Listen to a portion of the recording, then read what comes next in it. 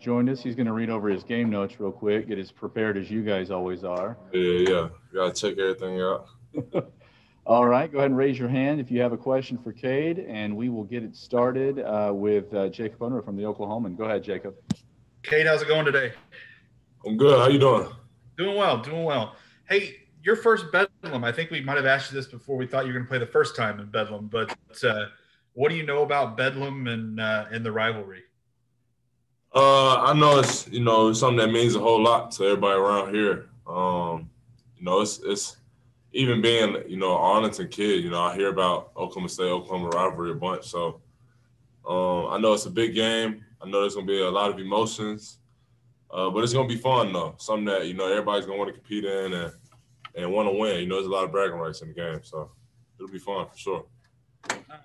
One thing that stood out to me lately is it seems like there's some talk and chatter outside of it's Cade and everybody else on this team. I don't agree with it. I'm sure you don't agree with it. But when you see the way your teammates responded with you on the bench in foul trouble the other night, does that kind of negate that thought? What do you think of that? Yeah, I mean, I know how much attention I bring, but I always feel like my teammates don't get enough credit for what they do on the court and just in the locker room. Like I know that they're appreciative of me, but I don't think maybe I could do a better job of letting them know how much I appreciate them. Just because they bring it every day, and they've made me so much better throughout the year that what I'm saying.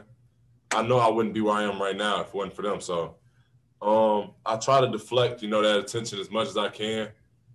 I wish more, ESPN interviews were for them. I wish they could kind of get the spotlight that I feel like a lot of times they deserve. But, they use it as fuel, and I appreciate them for that for sure. Do you use that as fuel too? Like, 'cause I know you intend to get your teammates involved more, and so do you use that as fuel as well? Definitely.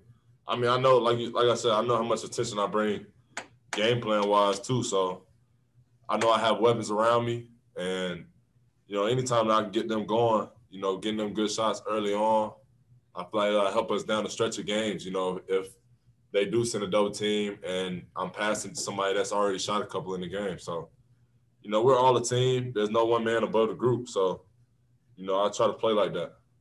And not a lot of guys have 5 teammates that are averaging 9 points or more.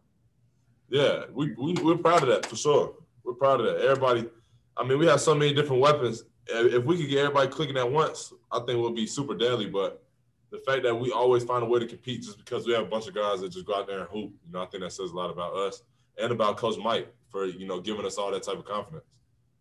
And I got to ask about Avery, the way Avery's played lately. You talking about teammates here. What's really kind of stood out to you about the way Avery's grown this season?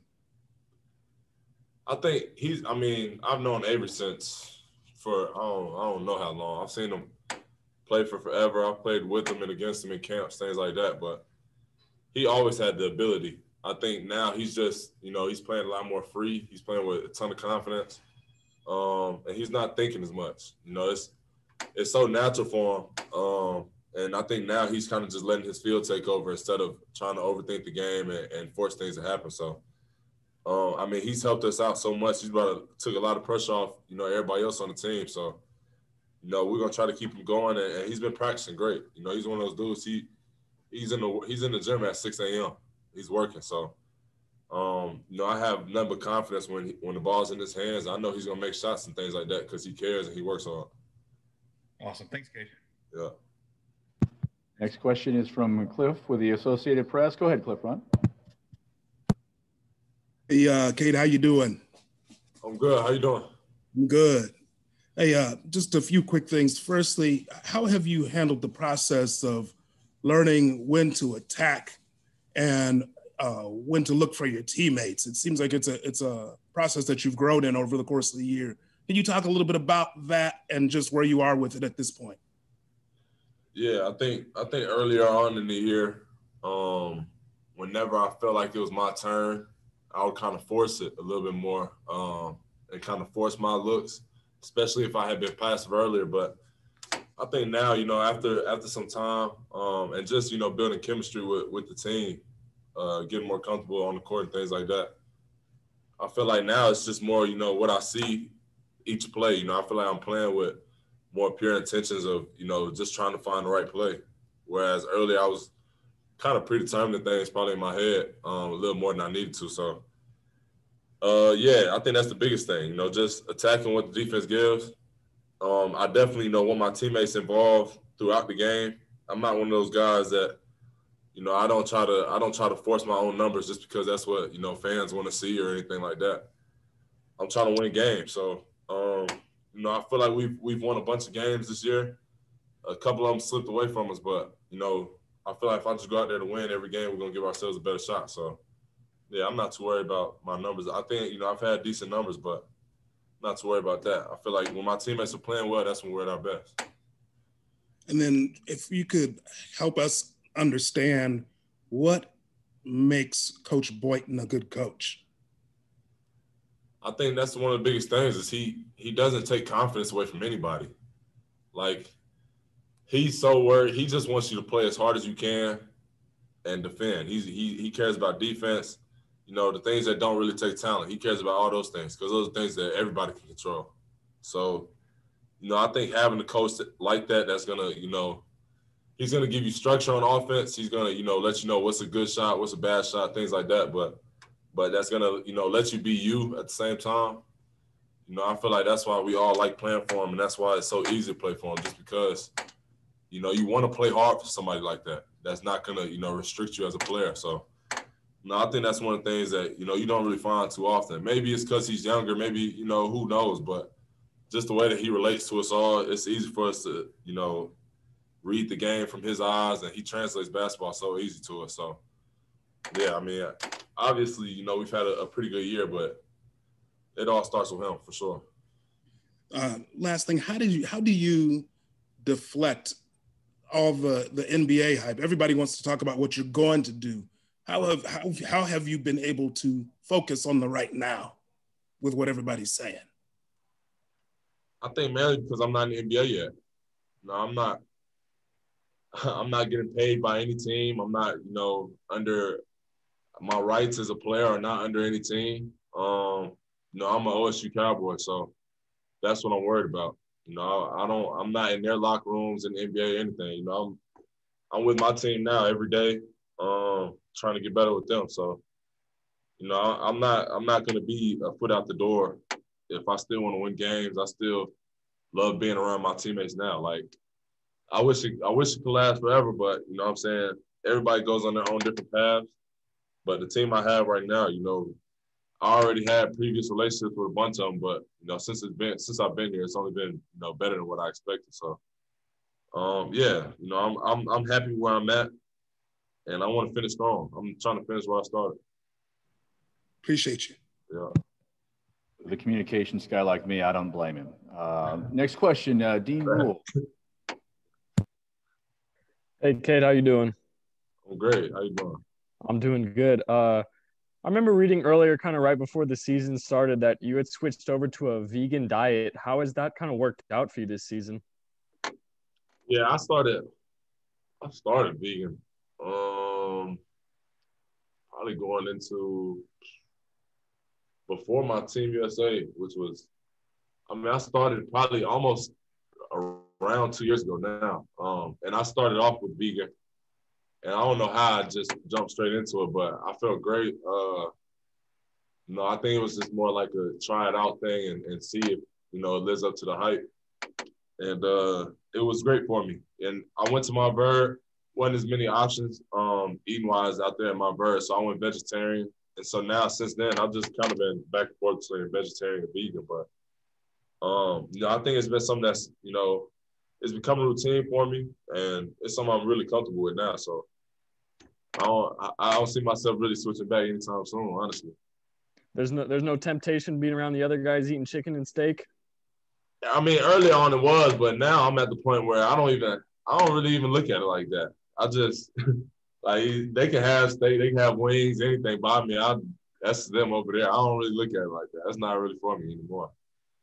And lastly, if I remember reading correct, it was your brother that got you into it, right? Yeah. He was one of the main ones that, you know, I wouldn't say he didn't make me do it or anything, but he was one of the ones that kind of told me what it was about. And then from there, I just wanted to try it out. So, and it worked out pretty well for me. So he's still vegan. He's still liking it. He loves it. Do the team chefs help you out with getting your diet down? Yeah. Coach Mike's wife, Miss Jenny, she has a plan for me. Coach Jake, our strength coach, he's on me all the time about, trying to make sure I'm eating right, things like that. So, it's all hands on board. Everybody's trying to make sure that we're all right. Hey, thank you, Cade. I appreciate it. Yeah. Next question, Frank Bonner of the Tulsa World. Go ahead, Frank. Hey, Cade, good to see you. Good to see you.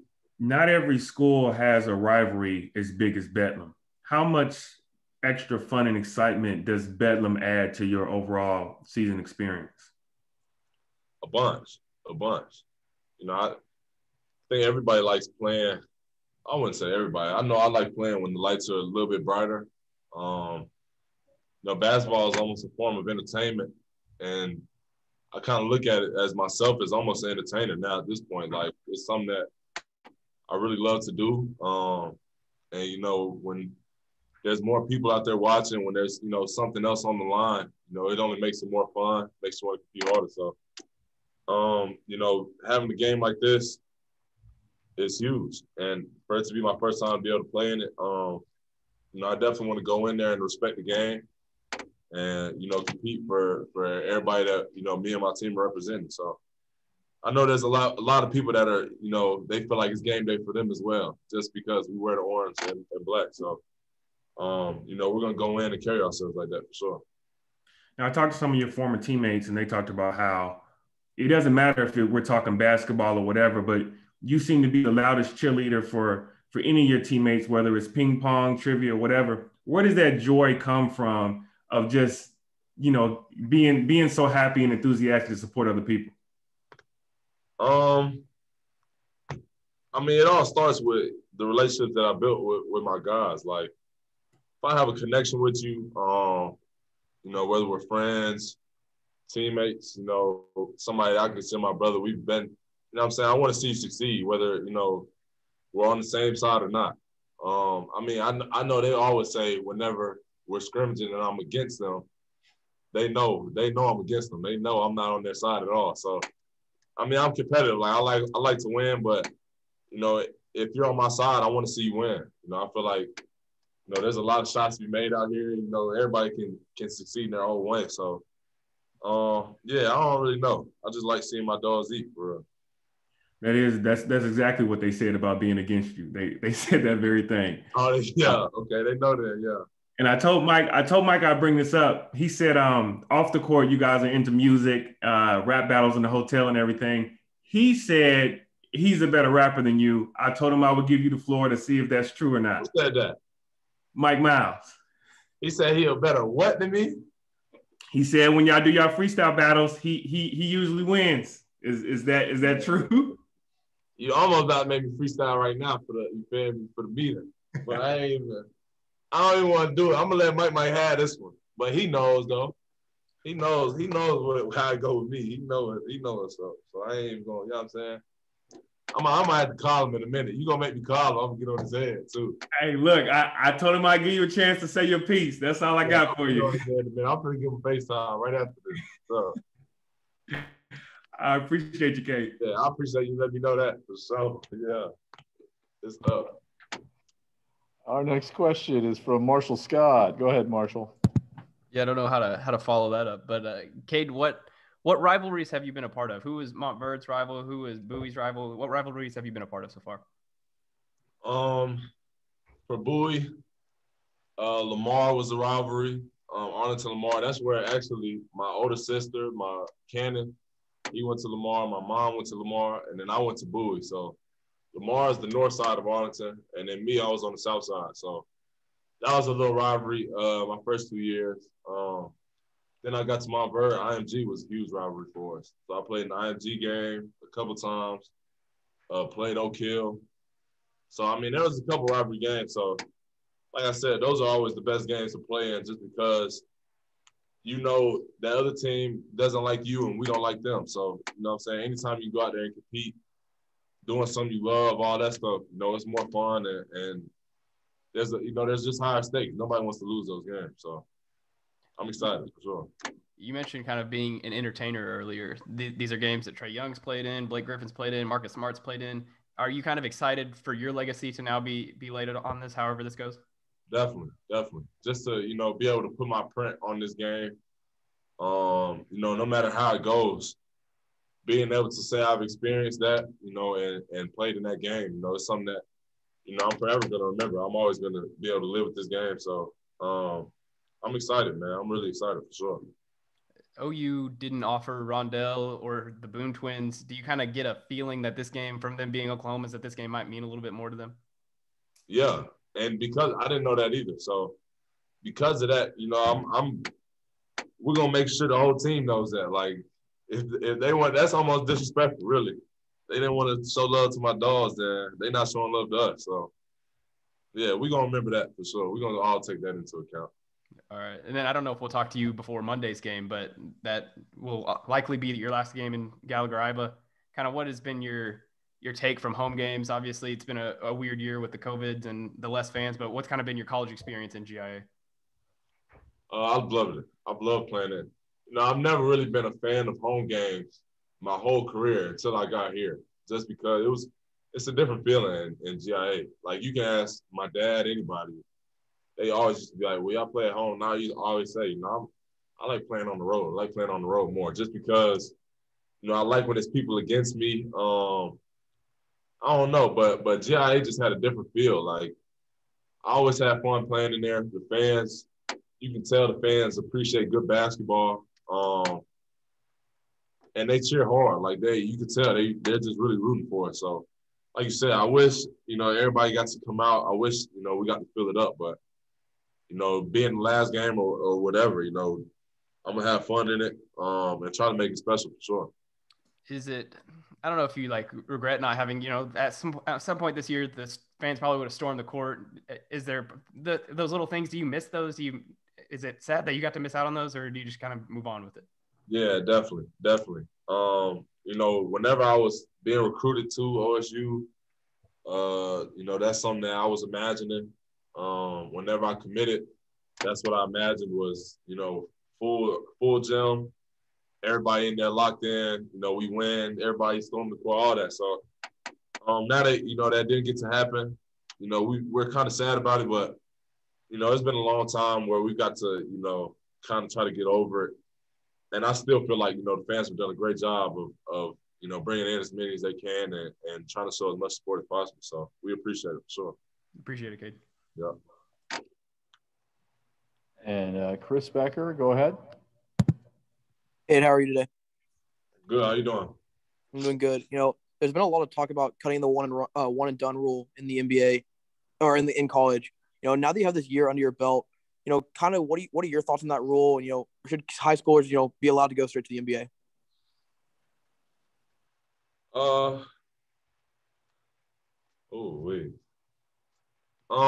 My take on that. I think players should be able to go whenever they're ready, honestly.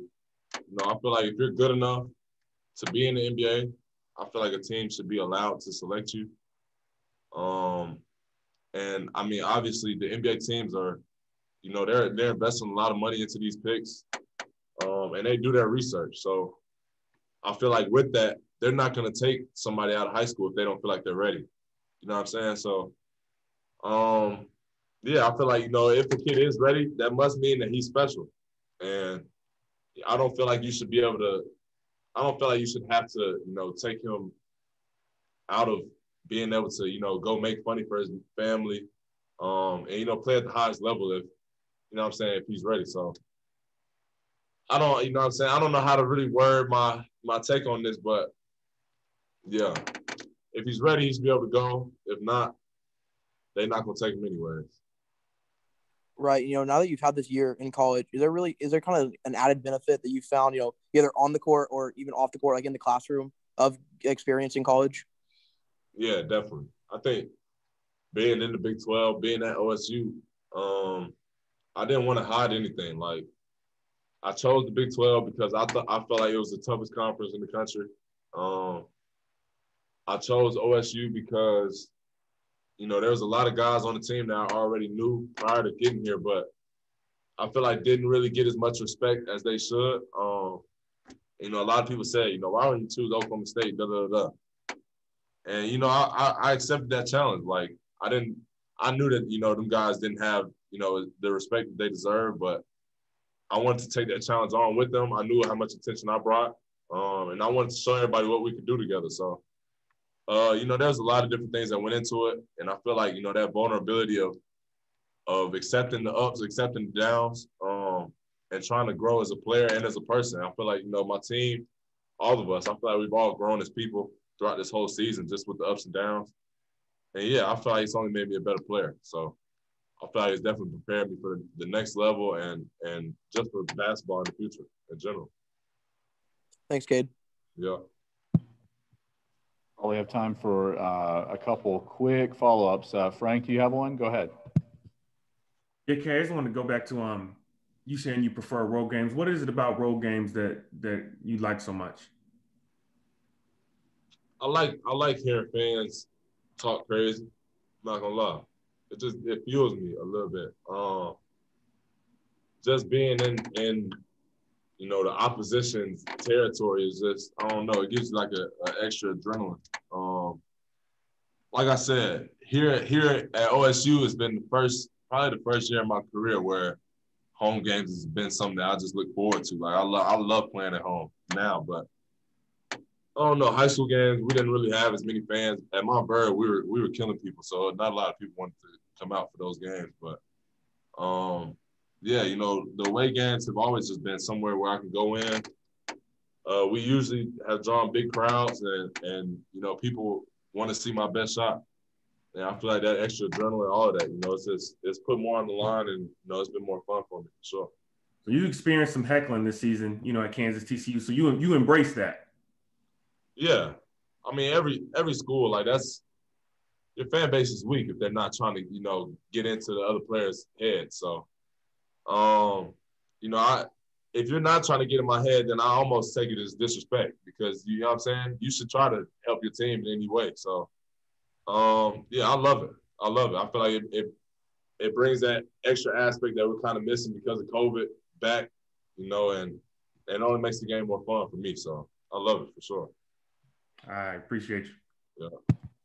One last question from Marshall Scott. Go ahead, Marshall. Yeah, I've been meaning to ask you this all year, but what does your course load look like? I'm always interested in what a one and done's, you know, classes look like. Yeah, first semester was hectic. I had a bunch. You know, I got Red Cross certified this year. So I'm certified to do CPR and all that stuff. I'm actually proud of that. I'm not gonna lie. But yeah, I took a couple health classes first semester. Leisure arts classes. I took a bunch of stuff first semester. I don't even remember. This semester right now, I'm in some assistive technology classes, some ed tech classes. Yeah, they got me in. That's one thing. They're lying if they say we don't do class, because, well, I be in that academic center too much. I'm not gonna lie. So, yeah, I might need to get ahead of my work, so I ain't gotta go in there so much. But yeah, it's been smooth for me. It's been smooth.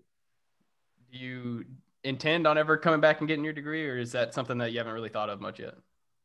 Yeah, I want to get my degree. I don't know how long it'll take me or anything like that, but I know my mom isn't playing about that, so I'll make sure I get it done for sure. I appreciate it. Yeah. Thank you, Cade. We appreciate you joining us today, and best of luck this weekend.